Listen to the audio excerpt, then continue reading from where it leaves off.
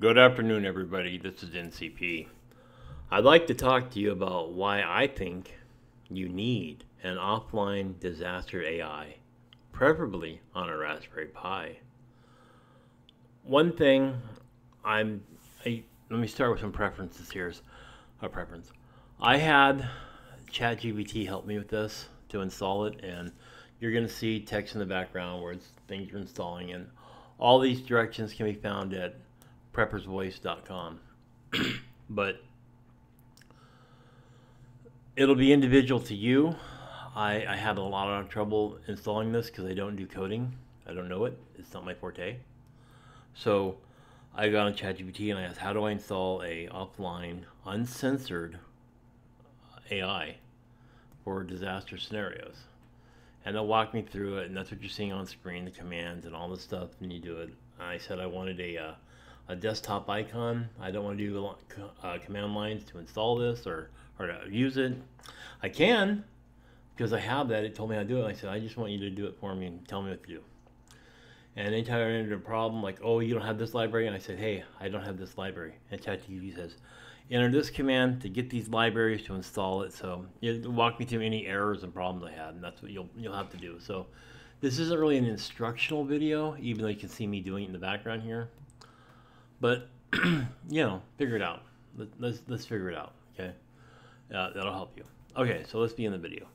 When the grid goes down, the internet goes dark, and help is days or weeks away, what will you rely on for your critical survival information? In today's video, I'm going to show you why every prepper should have an offline disaster AI running on a Raspberry Pi. Let's talk about its low power, no internet, high value survival intelligence. So let's get into it. In a real world disaster, whether it's a hurricane, EMP, coronal mass discharge, civil unrest, or a grid down scenario, you're not going to have Google, you're not going to have ChatGPT, you won't have YouTube, because my channel's so awesome. You won't have access to medical advice, you won't have your DIY fixes, you won't have all the how-to survival guides, and that's going to be a problem. But what if you had your own AI assistant, completely offline, and ready to answer survival questions on demand? I give you the Raspberry Pi with an offline AI model. It's small, powerful, and runs entirely without internet access.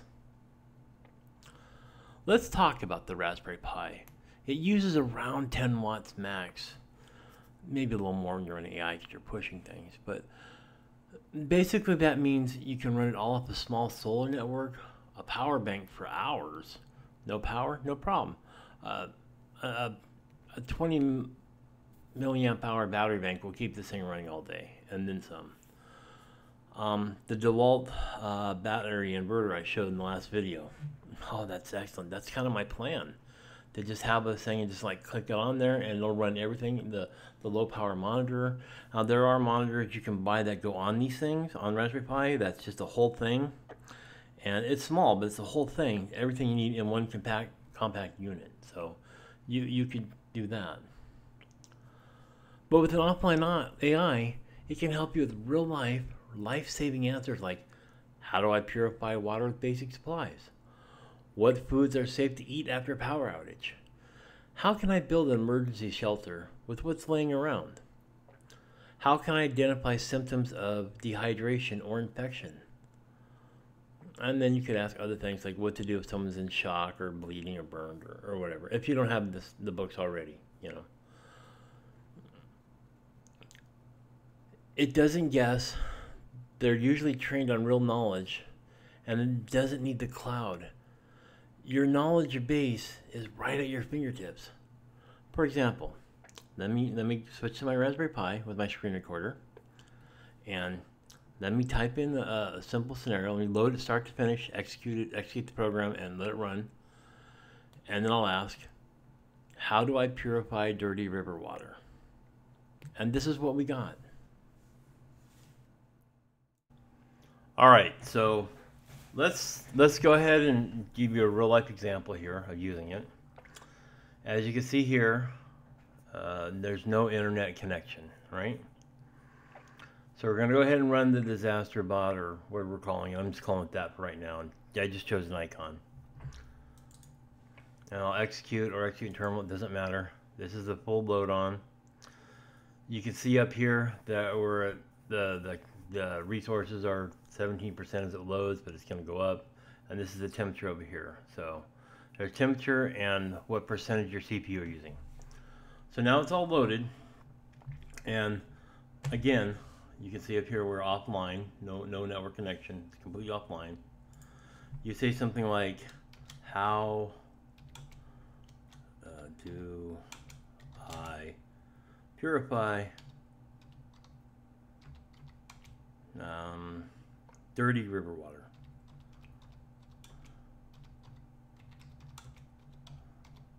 Right? How do I purify dirty?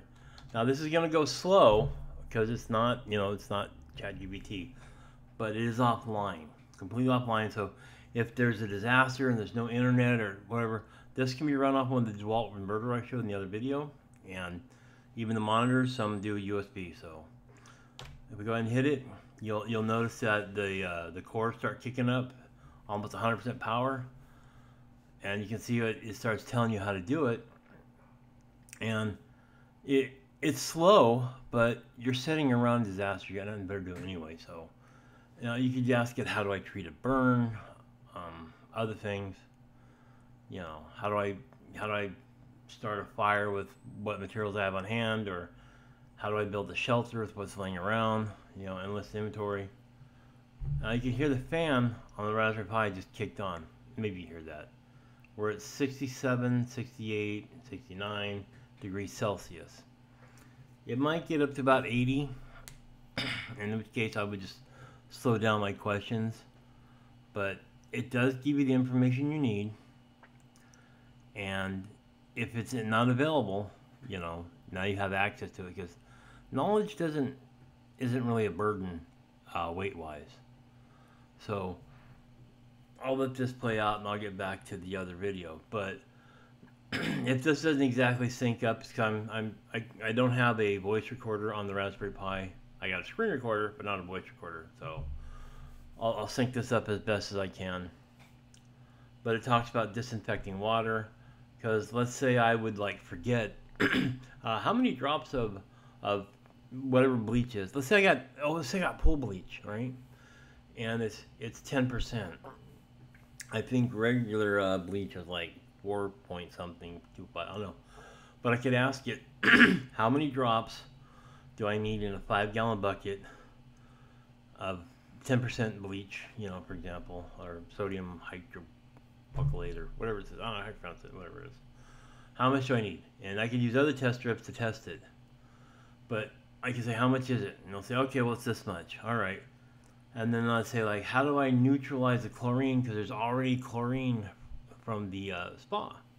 And I don't use bromine, I use chlorine. You should never mix the two, ever. So don't take bromine water from your spa and add chlorine to it. It'll turn out very poorly. It creates some type of gas. I forget what, but it'll hurt you, so don't. But I could say, okay, I got 5 gallons of water. I use 10% chlorine in it to fix it, or bleach. And it's all purified, it's clear, it looks good, hey, it's great. Then I'd say, well, how much vitamin C do I need to neutralize that chlorine? And it might say, you need this much. So if I put a 1,000 milligram pill in 5 gallons of water, for me, personally, that would be safe. You guys might have other issues. Or you might say, what food is safe to eat after a power outage? And how long it's been out. Or this meat's been out for so many hours, and it's this temperature outside, and this is what it's been exposed to, assuming you know the temperature.